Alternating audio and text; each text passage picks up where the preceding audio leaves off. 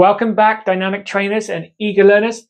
Today we're diving into the art of organising and positioning learners for success in the world of physical intervention training. Seeing clearly isn't just nice, it's necessary. So let's master the setup. First up, the arc formation.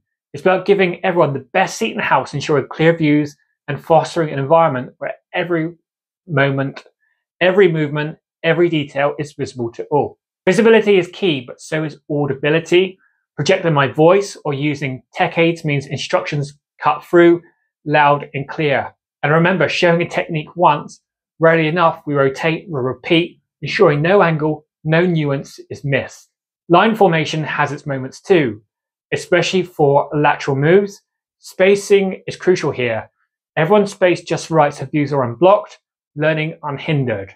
And when we multiply our viewpoints, magic, assistant instructors, or even tech-like video playback can turn a single demonstration into a multi-angle immersive learning experience. But here's where it gets truly interactive. After watching, it's time to do.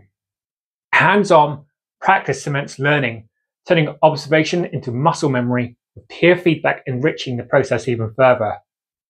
And after the action, we pause, we query, we clarify. Q&A sessions are golden, ensuring every learner moves forward, clarity and confidence. And there you have it, folks. Organising and positioning isn't just about order, it's about optimizing every moment of learning, making sure every technique, every skill is not just seen, but it's absorbed. Together, let's build a learning environment where everyone, regardless of where they stand, has a clear path to mastery.